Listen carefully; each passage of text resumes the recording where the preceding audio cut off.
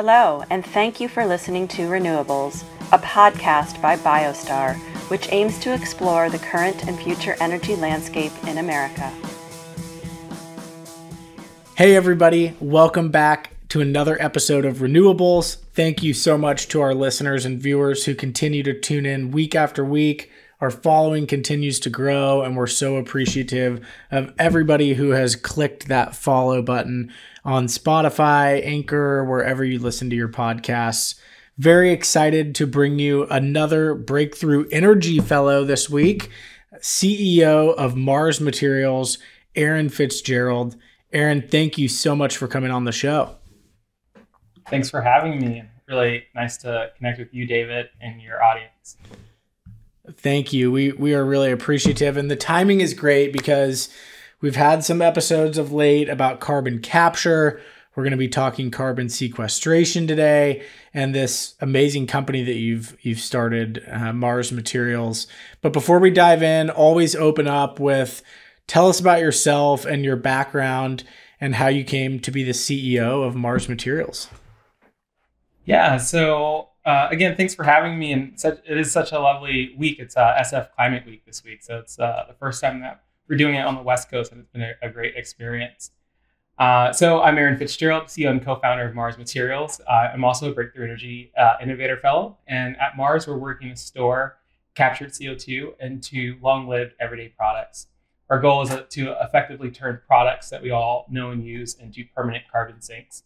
And I personally got involved in this in climate, particularly after witnessing the devastating aftermath of Hurricane Katrina, and really how it impacted people who look like me and have similar backgrounds. So for a long time, I just kind of chose to take my own personal small steps to be a better steward towards the environment. And then fast forward about a decade later or so, I took a life-changing trip to Lake Tahoe. It's there I read an article that really highlighted how, as a climate-concerned person, I could do more. And pretty shortly after, I really just sought out opportunities that could help me scale my impact. So that eventually led me to founding Mars, which is solely focused on industrial decarbonization and greenhouse gas utilization. Excellent. So you mentioned Hurricane Katrina. Are you from the Southeast or Louisiana? Where are you from originally? No, I'm actually originally from Western Pennsylvania. Okay. Northwest of Pittsburgh. But I went to college in Memphis, Tennessee, Rhodes College, and alternative spring break trip to do a rebuilt trip for Hurricane Katrina. Cool. Yeah, I'm sure that was incredible to see. And we have a lot of projects in Pennsylvania, so a lot of love for Pennsylvania. Working on a few things out there. So, okay, you mentioned a little bit about Mars, but kind of give us the elevator pitch. Start at a high level for our listeners and viewers. Tell us a little bit more about Mars Materials and what it is that you do. Yeah, so at Mars, we see ourselves as sitting at the nexus of carbon removal and industrial decarbonization. And what I mean by that is that we're a public benefit corporation, and we look to turn the industrial supply chain into carbon sinks where applicable. So we're doing that today by making a monomer called acrylonitrile. You can say that 10 times fast. And acrylonitrile is used in everyday long-lived durable products like keyboard keys, vacuum parts, carpets, clothing. And really important to us is as a feedstock for wastewater treatment chemicals and carbon fiber. It's estimated that every person on the planet consumes about a kilogram of acrylonitrile per year, and it gives it a market value of about $12 billion, and it's growing. And we're specifically interested in acrylonitrile because we see it as a key tool in our ability to achieve net zero emissions by 2050. Acrylonitrile is this compound that we say that really helps us to where we can convert acrylonitrile, to help treat wastewater. We can also use it as an input for polyacrylonitrile-based carbon fiber, which is the carbon fiber that we mostly all know and use. It's about 90% of the market. And specifically in carbon fiber, we see our technology as one that can enable that material's adoption as a strategic decarbonization tool. And what I mean by that is that it can replace hard to decarbonize steel in applications like vehicles to lightweight them, for transmission lines, and in building parts. Fascinating. And I'm really happy that you said acrylonitrile before I did in this episode because I would have mispronounced it. So just so everyone knows. And that's so fascinating. It sounds like there's a lot of different applications for it. I read on your website that this technology was originally developed by the National Renewable Energy Laboratory. So talk a little bit about that and kind of when did that happen and how did Mars ultimately get involved? Yes, so we're so excited to be an official commercial licensing partner with NREL for the nitrilation technology that underpins our ability to synthesize acrylonitrile with captured CO2 and biomass. So we began collaborating with NREL in 2020.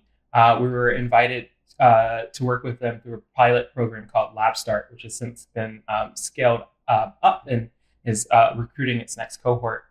So the goal of the LabStart program was to introduce entrepreneurs to the national lab system with the goal of getting climate impactful technologies commercialized. I think that we all know and love our national lab system, and they have a really great infrastructure for working with large multinational conglomerates, but working with startups can be a bit more tricky given the fact that startups don't necessarily have that reach. So the LabStart program was really designed to bridge that gap, but also make it so that the hundreds of technologies that, and perhaps thousands of technologies that the National Lab System has developed aren't just shelved when the few multinational corporations don't want to take them, but leveraging the innovation economy to commercialize them. So during the program, my co-founder and I, my co-founder's name is Christian Gutsch, he and I developed a market-focused technology development framework that was meant to assess various climate impactful at the gigaton scale level process technologies. In total, we looked at 18 different technologies across the various national labs, including NREL. And we ultimately down-selected NREL's nitrilation technology for the production of acrylonitrile.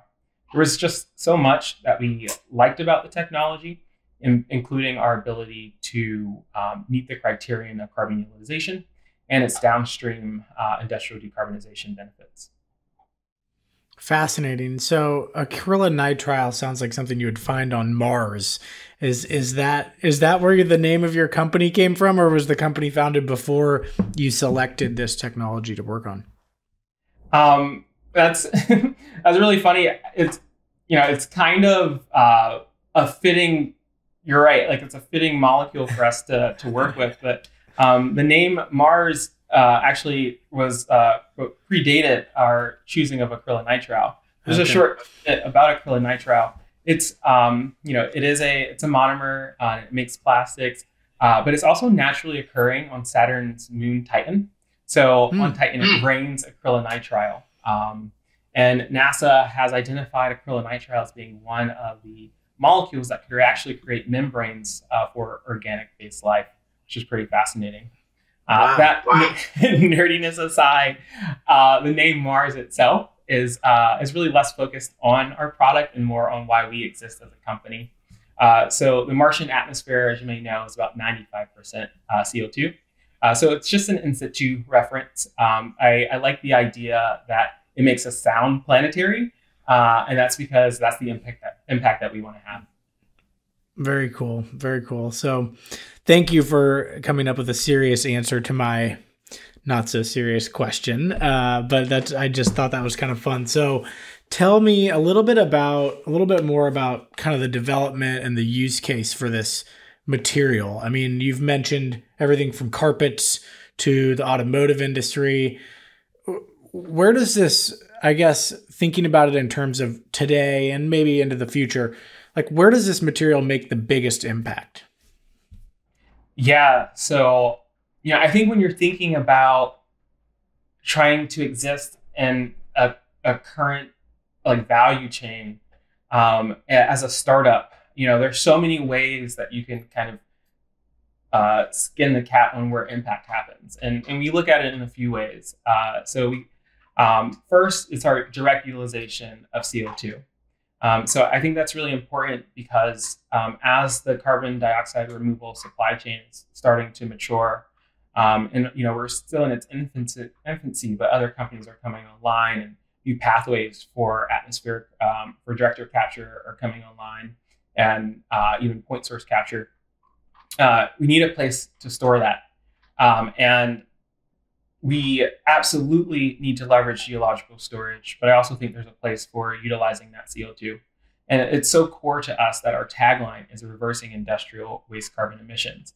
And what that means for us is we firmly believe at our company that it is our industrialization that has caused this, and we think the supply chain should help pay for it. So utilizing CO2 is really big for us, but that's such a smaller volume to where our other impacts are. We also have our process technology itself can synthesize acrylonitrile at an industrial scale with fewer process emissions. It was built with green chemistry principles. So what that means for us is that we don't produce toxic byproducts. We are able to have easier permitting for our plants because we're not having to inject toxic waste into underground wells, and all the wastewater that we do produce can be purified in a traditional industrial wastewater processing facility. And then finally, for us, it's the co-benefits of the products that we create. So we see several co-benefits with the downstream markets that we're serving with acrylonitrile. And that's also just by far our biggest impact, where it's most outsized. So first, I think people don't always think about where or how their products are made, right? And let alone think about where their drinking water comes from, for example. So people are always very surprised when I tell them that the water that we drink is purified using fossil fuels. It's a process called polymer injection, and you take this polymer derived from acrylamide, which is derived from acrylonitrile, which again is derived from crude oil. And that's how we get our purified drinking water. And with our process, we can prevent that. We can actually now purify our water with captured CO2 and biomass. On the emissions reduction side of things, we see our technology as enabling carbon fibers use in new emerging markets like vehicles. And by lightweighting vehicles, you can reduce fuel demand for internal combustion engine vehicles. And on the battery electric vehicle side, you can either reduce the size of the battery because you no longer have such a heavy car, or you can increase the size of the battery and extending range there. Interesting. So talk a little bit more, I suspect you might say vehicles, but talk a little bit more about kind of the everyday products that our listeners and viewers, know and can see and feel and touch that contain this material, or that you are able to produce. Yeah, it's so funny, David, because when I think about I'm not a chemical engineer, and we stumbled upon acrylonitrile, and now I look around and I'm like, it's everywhere. Yeah. And it's really kind of funny to be in a place like that now. But I think one of the more popular kind of components that acrylonitrile is based in is in Lego blocks, actually. So Legos are made of something called acrylonitrile butadiene styrene, and acrylonitrile makes up about a third of that material. It's also used, as I mentioned, in your vacuum parts, components for your car. For your keyboard keys. Some car components, depending on what components they are. Your carpets. It's really just it's kind of everywhere. And then where we really care about are the industrial uses, though. So using acrylonitrile to make acrylamide for wastewater purification, using acrylonitrile to make polyacrylonitrile or pan-based carbon fiber for generally carbon fiber, and just transitioning that supply chain, but also for those emerging markets that we mentioned, like lightweighting vehicles. We also envision being able to enable new use cases for carbon fiber, that aren't necessarily that are kind of hamstrung by some of the volume limits that we have with acrylonitrile today, and some of the just kind of high cost of carbon fiber, which we can help to stabilize with a more cost-stable acrylonitrile. And those use cases for us are things that you might see every day, but don't always think about, like transmission lines, for example. So you can replace the steel reinforced conductors in transmission lines with carbon fiber. And this has been tested in places like Texas and some places in California. And by doing that, you're able to reduce line loss and increase line capacity. And I think that's really important, because as we were thinking about transitioning and electrifying everything, including our cars, right, we're going to need more energy. And one of the key bottlenecks we have today, our transmission infrastructure to actually deliver that downstream need. Other areas, applications for carbon fiber that we're really excited about that our technology can help enable is carbon fiber in building materials. And we're still early in our discovery on exactly how this might change the skyscrapers of the future, but we've been in talks with several architecture firms who are also pretty bullish about this idea. But one of our key focus areas is leveraging carbon fiber as a concrete amendment.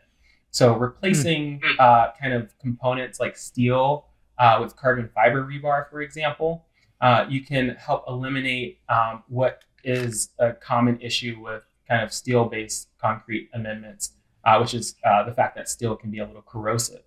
And as you may know, concrete is one of the most used materials on the planet. It's also heavily emissions intensive on a 1-to-1 ratio of tons to tons for CO2 to concrete. And we see opportunities there to, as concrete's becoming a viable carbon sink, to help also increase the longevity of that material to permanently store CO2 in concrete, along with leveraging a material like carbon fiber that can be derived now through our process of captured CO2. And then other areas that we're still exploring are leveraging carbon fiber for hydrogen storage tanks, for example, and other vessels. Wow. So a lot to unpack there. First, the Legos hit home because I have a 2-year-old daughter, and hopefully it's safe to not eat, but have that material in your mouth, because she's always shoving the Legos into my 7-month-old's mouth. So we're working on that. But no, that's super interesting. And being in the solar business, what you mentioned about the transmission side of kind of the electrification of our world, really hits home as well. We're seeing in some parts of the country right now where we have a great solar project. We want to interconnect it to the utility, and they're saying it's a 4-year wait list for an interconnection application. Some places even longer than that. And then you see that a lot of, I just read an article the other day that something like 40% of the approved interconnection applications actually never got built. And so, being focused in the energy space, that really strikes me. And I definitely feel that, because it's one of the huge, issues that I see coming down the road, particularly as, like it or not, this country in particular, we seem to be pushing electrification. And as you mentioned, we're going to need a lot more energy. I've seen some folks who have said we might even need double the amount of electricity that we currently produce and consume in this country if passenger vehicles, as you mentioned, were to get to 50% adoption, which is just staggering to me. And so it would be one thing if we had learned how to use less energy, as a society, but we really haven't. We keep using more and more, and we're going to need even more. So just fascinating, all of the different applications. And now, of course, I'm looking around my office here and, imagining this element and everything. So really cool. I thank you for taking the time to kind of walk me through that. And I'm sure we could probably spend another 30 minutes or 30 hours talking about all the different potential applications for this in the future. I also happen to be tearing out a brick and concrete set of steps in my backyard every night when I get home right now. So I'm all too familiar right now with some of the downsides and carbon intensity of concrete. So that was a bad joke. So you talk about, you're commercializing this, right? I guess educate our listeners and viewers, like, where are you in that process of commercializing this? Is this 5 years away? Is it 50 years away? Talk a little bit about kind of where you are in the process and what the future holds. Yeah, we definitely can't be 50 years away because we don't have a lot of time to do what we need to do to scale up all these climate impactful technologies.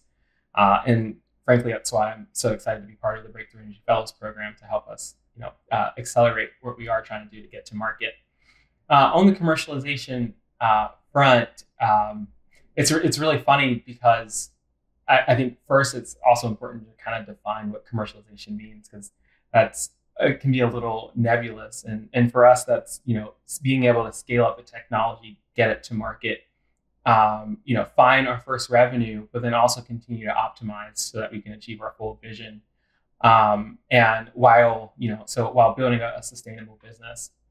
And it's an exciting opportunity. And I think we're creating an innovation framework that works for us. And the way that we've structured that today is that we're currently working on our pilot program.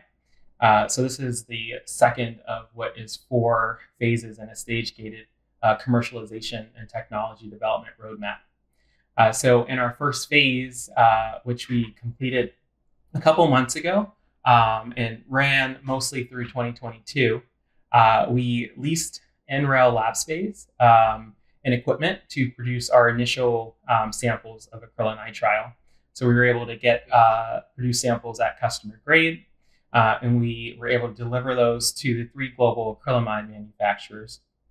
And it's so exciting to share with your audience and with you that we recently received our results back, and our material was successfully converted into commercial grade acrylamide. Just a small volume of it, but it's a great proof point and opens up the door for a bunch of other next steps for us. And what that means for us as we're in this next phase, this phase 2, our pilot program, that is funded by the Breakthrough Fellows program, is that we are now developing our pilot unit, where we are operating under the high throughput parallel testing model. So what this will allow us to do is to run several experiments at once, so that we can aggressively meet our scale up requirements and demands so that we can get to market. But in between all that means that we have to build a supply chain. It means that we have to build a team, get resources in the door where we might be lacking. And the whole goal of that is to, at the end, commercialize the technology. So also moving forward with the customer validation work that we're doing.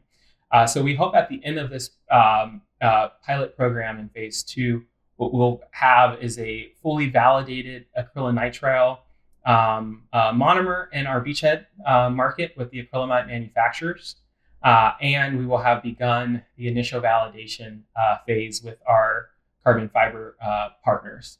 The reason why we're able to announce, so we weren't able to start with carbon fiber because those markets require just huge volumes of material. So we are very fortunate to be able to scale up in one space while then moving into the other. Following that work, our pilot program work, which mostly is a data collection effort, running experiments to collect data. We'll use all that data and synthesize it like we've done with our phase 1 results to develop our pilot program, to develop our demo plant. So our demo plant will be a smaller scale version of our full scale plant, and it'd be a first opportunity for us to test each of our unit ops in kind of an integrated fashion with full continuous operation. And then we will, with that demo plant, also have enough volumes of our material to get fully validated in carbon fiber. And then following that, we'll use our data and our learnings and all the infrastructure that we will have to build for this business to develop our first of a kind full scale commercial plant. That is awesome. And we've talked a little bit about breakthrough energy, and you alluded to funding, which is obviously crucial to an operation like yours. But congratulations on being a breakthrough energy fellow. Talk a little bit about breakthrough energy and what it's meant to your business. The program has been transformative for us to really reach our net zero goals by 2050. We need huge investments in technologies, and we need patient capital and experienced operators to help scale up our processes, and while we're also working to bring those cost curves down. So the breakthrough program really addresses both of those critical gaps. And within that, we also are joined with several dozen other teams, and in our cohort specifically, folks are focused on carbon capture, utilization, and sequestration, alternative processes for cement, electrofuels, and some other categories, including like water desalination, I believe. And we're working with Breakthrough and their team and their business fellows and our cohort to help immediately unblock us on many of our immediate goals, and particularly in the areas of commercialization and some of the challenges that I kind of discussed earlier, in technology development. And then for us as a chemical process company, that critical community engagement piece, which I often think has been lacking in traditional industry, but really figuring out how to systematically and with a lens on environmental justice, like site plant locations and really, ensure that there's community buy-in for the work that you're trying to do. It's interesting you mentioned plant locations. I was going to ask you, I know you're not quite there yet, but where is your company located, and where will your smaller scale plant be, or do you know yet? Yeah, so we're currently based in the Bay Area, Oakland, California specifically. We don't have line of sight on where we'll have our demo plant after the pilot program is done. Although it will never be done, right? We'll always work on optimizations and continue to invest in R&D for the company. And we have still working to figure out where we'll place our full scale site as well. So I think the early work that we're doing at Breakthrough to come up with a streamlined approach for us for plant siting is really important, and we're really starting that with our pilot program. And with that, we're currently working to place our lab here in the Bay Area. Awesome. Okay, I always ask the Breakthrough Energy Fellows just because it's fun. Have you met Bill Gates? I guess you haven't seen the picture, but I'm like kind of not too far away. Okay. It was really we'll make cool. sure to include the photo in the show. Awesome. It's awesome. like my mom like broadcasts it everywhere. She's like, "Do you see my son? He met Bill Gates." I'm sure that's a big deal. And this Breakthrough Energy program, I just can't say enough about that organization. They've brought some amazing guests on our show, obviously including yourself. But for our listeners and viewers who might not be familiar with it, get online and Google Breakthrough Energy and look at some of their past and current fellows, because as you read through, I mean, it almost sounds made up. It's like, it seems like the future of our world is all right there on their website. And there's just some amazing people with amazing missions, just like yourself. So seriously, congratulations on being selected as a Breakthrough Energy Fellow. It really is a big deal. And what you're doing is really a big deal for the future of our world. So, it's been such a pleasure to meet you. There's always a few questions I kind of like to ask at the end. They can be quick answers or they can be long answers. Either way is okay. But what are you most excited about as you look to the future? And then I'll ask you, what is your biggest roadblock to success? So, but first, what are you most excited about as you look to the future and you look to the next 3, 4, 5, 10 years for Mars Materials? Yeah. So, I am just thrilled to be expanding our team and building a team that looks like me and like the rest of the world. And I say that Mars welcomes all, doesn't matter your background. So we have a pretty rigorous interview process where we're just looking for skills fit. And it's all behavioral based questions. And because at the end of the day, this work is so hard. And it's about the stakeholders that we're able to bring online and the operators that we're able to bring into the company to help us do this really impactful and incredible work. So frankly, that gives me joy every day because at the end of the day, what we're doing is we're trying to displace an industry that has been around for 100 years plus, and that's hard. But it's the team that matters. And if you are interested in that and working with us, if anything that I said resonated, I would definitely recommend folks check out our jobs that are available. You can find that on LinkedIn or on our website at marsmaterials.tech. Well, I did actually look, and they all have the word engineer in them, so I quickly moved on. Okay, and what is your biggest roadblock to success? What's your biggest challenge in being successful in your mission? Yeah, I think if I had to answer the other, like if you gave me like three things that I'm excited about, the other two would be policy changes and the funding environment that's changing. Those are also two of the biggest roadblocks. On the policy side, I think that our governments around the world really need to help to unlock some of these technologies that are kind of caught up in some of their systems. So improving technology transfer and improving some of the incentives for investors to want to put more money into climate tech. And on that end, the funding environment, we need more capital at the early stages to help fund these ideas. We need more programs like Breakthrough Energy Fellows, helping to cover the technology risk. And then as we start to scale up and launch our plants, we need more kind of catalytic capital moving into project finance. Yep, makes sense. Well, Aaron, I cannot thank you enough. This has been such an awesome episode, and I cannot wait to see the final cut because I know our editing team does a great job of bringing in photos and all sorts of different dynamic assets to make these episodes fun. Not that it wasn't fun just having this conversation with you, but for me, I'm such a visual learner. It's so helpful to see things. And I really, really look forward to tracking your success. Congratulations on your success thus far. I know there's a lot more to come in the future. Big shout out to Breakthrough Energy for helping set this up and bringing you on the show. Lastly, how can our listeners and viewers find you online? We will include your answer in the show notes, so it's easy to reach out or connect or stay tuned with what you're up to. Yeah.